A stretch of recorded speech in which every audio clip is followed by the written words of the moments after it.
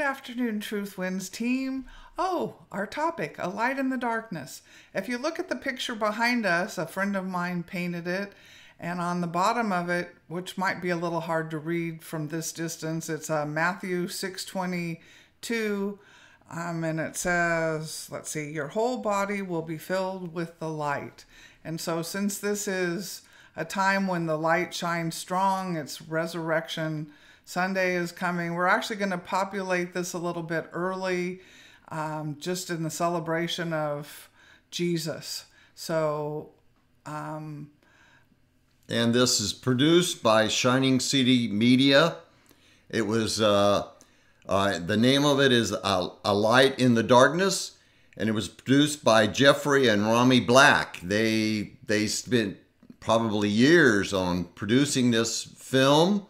It's a very nice documentary on the 100-year anniversary of the Hollywood Cross. Probably, and a lot of you don't even know that it exists. The next time you go to Hollywood, you can do that. As you can see, also up on the back says Hollywood next to the clock. The reason why this is so exciting to us is, as a lot of you know, my great-grandfather is the father of Hollywood.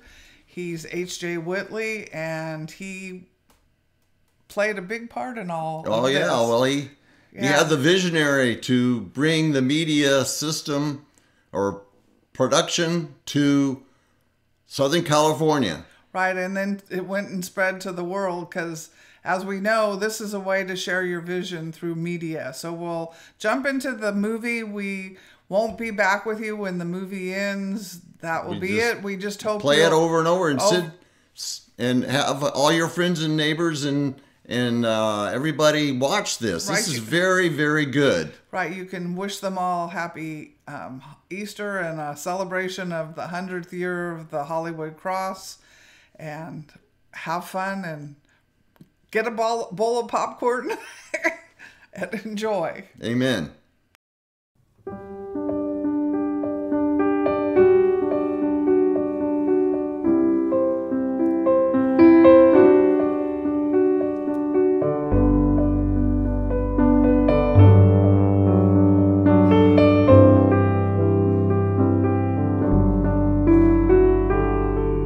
Once upon a time, there was an extraordinary land, an amazing place where dreams came true, but nightmares also abounded.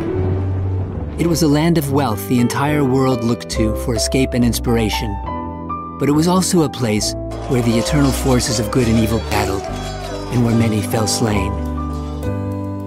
High on a hill overlooking the land, a huge glowing cross stood lighting the way for all who would look to it. As time passed, however, few remembered why the cross was ever built, or what it even stood for. Those who did remember fought bravely to keep its light from being extinguished. This is the story of that extraordinary cross, the brave heroes who battled to protect it, and those who have been inspired by its light for the past 100 years.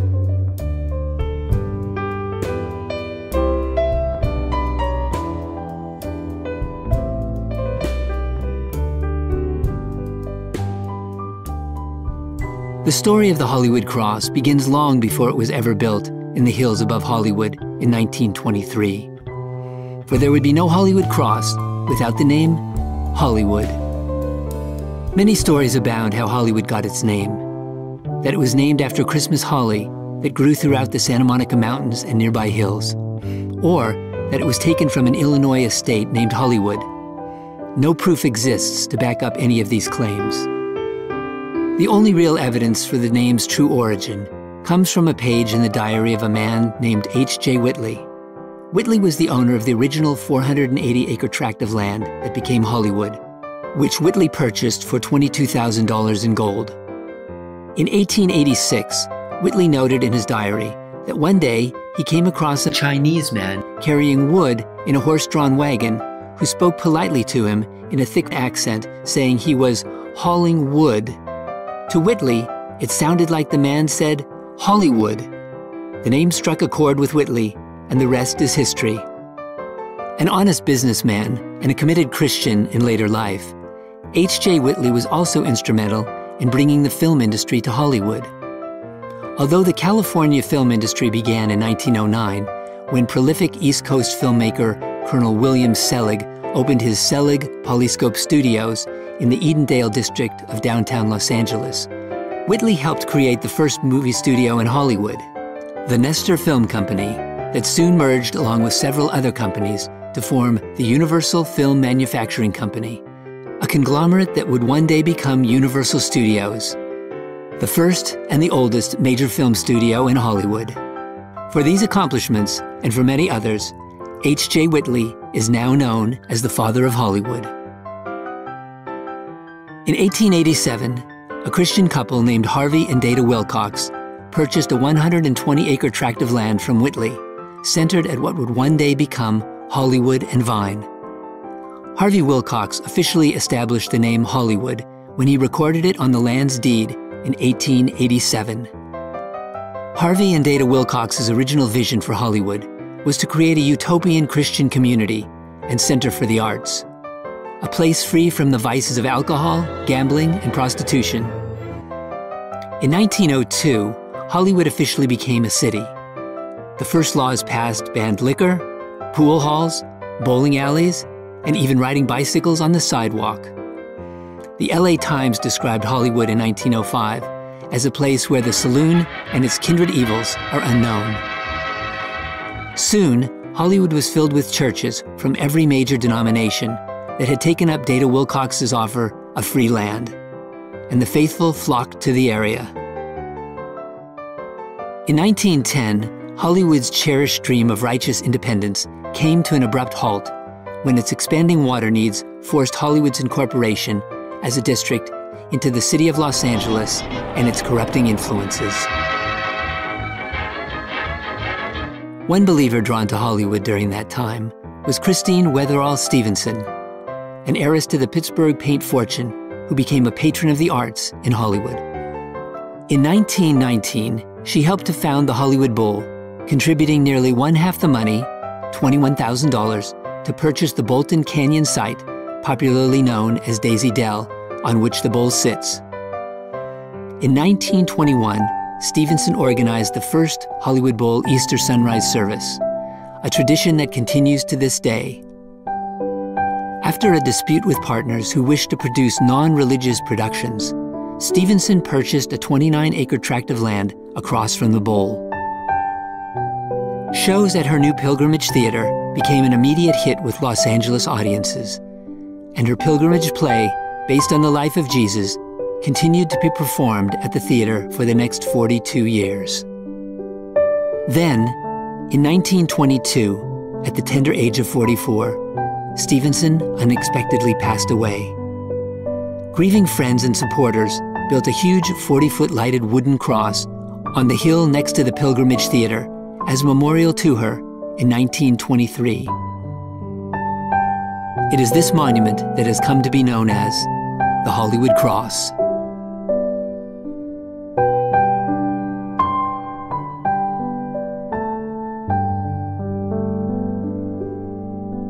The original Hollywood Cross was constructed for $200 and lit by hundreds of incandescent light bulbs that outlined the structure.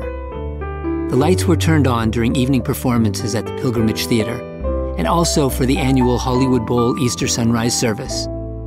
Sunday school children initially paid for the electricity. Then, Southern California Edison provided it free of charge. In 1941, the Pilgrimage Theater donated the cross and the land beneath it to the County of Los Angeles, which then provided routine maintenance.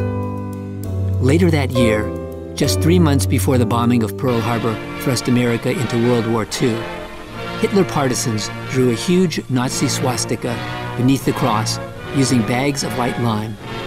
No suspects were ever caught.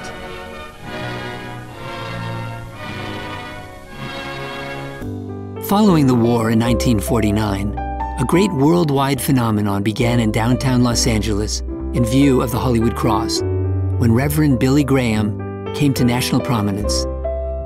His Los Angeles crusade lasted for 8 weeks and was attended by 350,000 people. One of Graham's great themes was the cross of Christ and its great significance to mankind. if you could have bought your way, or if you could have worked your way, or if you could have schemed your way to heaven, Jesus would have never gone to the cross. There is no other way of salvation except at the foot of the cross. And when I look at that cross, I see first the terribleness of sin. I know that I'm a sinner. When I look at Christ dying in my place on the cross and realize the things that I've done and that it was my sins that nailed him there, I must cry out to God, "Oh God, I am a sinner." And then the second thing I see is the amazing love of God. But God commended his love toward us in that while we were yet sinners, Christ died for us. You rebelled against God. You've sinned against God. You've done things that you know you shouldn't have done. You've helped even crucify Jesus. But in spite of it, God loves you. And on the cross there is written in gigantic letters in neon fire, "God so loved the world that he gave his only begotten Son, that whosoever believeth in him should not perish but have everlasting life." There is the love of God. And if you have any doubt concerning the love of God, look at the cross. It was there that he died for us. In 1963, Billy Graham returned to Los Angeles, this time speaking to nearly 1 million people at the LA Coliseum. And the cross of Christ was always central to his message. It doesn't make any difference what race you come from, what your nationality background is, what state you live in, how rich or how poor, how educated or uneducated. You have to come to the cross. You say, "But Billy, that's foolish." Do you mean to say I can't be accepted by God unless I come to the cross? That's right. And the Bible says the preaching of the cross is foolishness to them that perish. God said you'd say it's foolish. You may be a PhD in the university, but if you're ever to have peace of soul with God, you'll have to come like a little child to the foot of the cross. The original wooden Hollywood cross stood tall on its hilltop until 1965, when it was suddenly destroyed in a Hollywood brush fire. The County of Los Angeles replaced the wooden cross with a more resilient steel and plexiglass structure that was illuminated from within by fluorescent lights. LA County involvement with the Hollywood Cross, however, came under fire in 1979 following a California State Supreme Court ruling that ended a 30-year tradition of lighting Los Angeles City Hall windows in the shape of a cross at Christmas and Easter. Citing that decision, activist attorneys sought an injunction to prevent public money from being spent on the Hollywood Cross. Caving to pressure, Los Angeles County pulled the plug on the cross, selling it later that year, along with its land, for $1,000 to the preservation group Hollywood Heritage. And the Bible says the preaching of the cross is foolishness to them that perish. God said you'd say it's foolish. During that dark season, the cross was defaced and vandals sawed through several of its steel braces, sending it crashing to the ground in a 1984 Santa Ana windstorm. Just before the 1985 Hollywood Bowl Easter sunrise service, volunteers built a temporary 17-foot cross out of pieces from the old one. For nearly a decade, numerous attempts to permanently rebuild the cross failed, including a cross built out of balloons at an Easter sunrise service to draw attention to the missing landmark. The Hollywood Cross was resurrected in its present form in 1993, when High Adventure Ministries, a Simi Valley shortwave radio evangelism organization, donated $110,000 for its reconstruction. Well, we saw the original cross sitting flat on the ground. It was bent. It had been weathered, rusted, and looked like it had been sitting there for a century. It was terrible, terrible shape. And I would imagine that somebody went up there, got their metal saw up there and cut it and tipped it over like a tree. And it fell flat on the ground, and that's where it laid for many, many years until they hired us to come and resurrect it. We then hired a structural engineer to go out there and make it stronger and design it so that it can stand back in place again, and this time we're going to try to make it indestructible. Everybody took a field trip up to the cross. We all hiked up there and we all looked at it. We all had a game plan, and we all decided, okay, we need to hire an engineer and an architect, figure out how we're going to get this thing built and stronger to stand back up again. So we hired a fellow by the name of Jeff Warling to be the designer, of the engineering, structural engineering on the project, and Dean White was the architect who drew up the plans and submitted for plan check, which we got the permit for. Once we got the permit, we started construction. We got a little static, after we got the building permit and after we got up there and started working on it, word got out that we were going to resurrect the cross. There was a group of people that didn't like it. There were protesters that got involved, angry people. They didn't want us to build it, and they let it be known that they didn't want us to do it. We told them that if he didn't leave, we'd call the police because it's private property, and they left. We decided not to put the cross back where it originally was, where the original concrete footing was, because that would cost more money to remove the old footing. So we decided to place it to the side of it where we can dig a fresh hole in the ground for the footings, which was 6 foot by 6 foot by 6 foot. We dug that in, we laced it, reinforced it with steel. We erected that steel out of the ground about 8 feet, and then we were ready for inspection. So once we got the inspection, we scheduled the concrete pour, and the forms didn't hold, and the forms exploded, and all the concrete went rolling down the hill into the Ford Theater. Not once, twice. So that was a snafu. Anyways, once we were able to reinforce because the footings stood up out of the ground by 8 feet, and it was full of concrete. So I had to get something and devise a way to make a strong form, and I ended up doing that with chains, 3/4 inch chains wrapped around the whole thing, like you'd see Houdini did back in the day. And that held it together, and we were able to pour. So once the footing was poured, then we were able to strip the forms and prep the area for the cross. So during the time we're working on the foundation of the Hollywood cross, 15 or 20 feet of the whole lower section was wrapped in 1/2-inch steel plate. Machine bolt every 3 inches on the entire perimeter of all 4 corners, each direction, and welded. Once we got that thing done, then we got the helicopter. We had a Sikorsky out there. We had the helicopter crew in the helicopter, and we had a ground crew. Once the helicopter pulled that cross up off the ground and it was airborne, we had lines coming down from it, 3 or 4 lines. And once those lines got close to a man to grab, we would hold on to them and then pull as best we could it into place so that the helicopter pilot can drop it.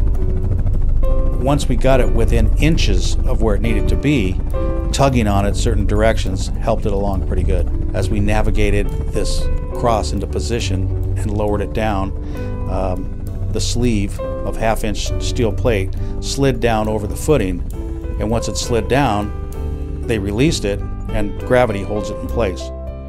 So once the gravity held it in place, we went in and bolted it into the concrete around the whole perimeter. After that, we poured a 4-foot circular concrete reinforcement around it, so it's encased. So you can't really get to the steel casing because it's covered in a foot of concrete. Somewhere along the line, they asked us to put in a time capsule, and there's a time capsule in there too. The rest of the cross was the existing framing stayed as is, and how we covered it was the actual sign company that came out. He went out and put fluorescent lights on the front face and the back face, and then connected the ends with sheet metal so you would never see the framework of the existing cross. And then we stuccoed the surface of that 4-foot diameter concrete encasement, and that was the finished product. I mean, it went through that 94 quake, and it's still standing. One member of the team that helped to guide the cross into position was the legendary Hollywood stuntman and circus high wire performer Bob Yerkes. Immediately after construction was complete, a lawsuit was brought to have the cross removed. And managed to get it back up. And they took us to court for putting it up, and they said it was offensive. And I said, well, it's always offensive to atheists and vampires. And it's just to complain because it was lit up inside. Said it was too bright. And judge says, well, maybe that's because of the darkness of your heart. He threw it out of court. No. Every time I drive by there and see it up, still, yeah, still up. It is this cross that stands high over Hollywood today. In 1997, ownership of the Hollywood Cross and the quarter-acre of land around it was transferred to the Church on the Way, a Van Nuys Pentecostal congregation that set up a perpetual endowment to care for the cross and to keep it lit into eternity. Having the sturdy new Hollywood Cross on firm footing, however, didn't keep fresh attacks from coming. In 2004, activist attorneys and politicians conspired to remove the Hollywood Cross from the Los Angeles County seal, where it had been placed in 1957 above an image of the Hollywood Bowl.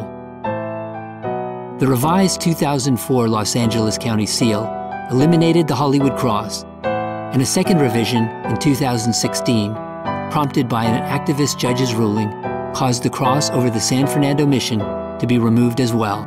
God said you'd say it's foolish.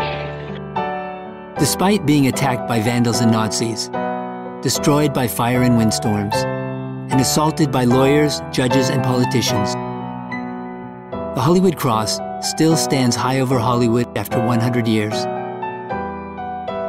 A light in the darkness, showing the way so all may see, draw inspiration, and believe.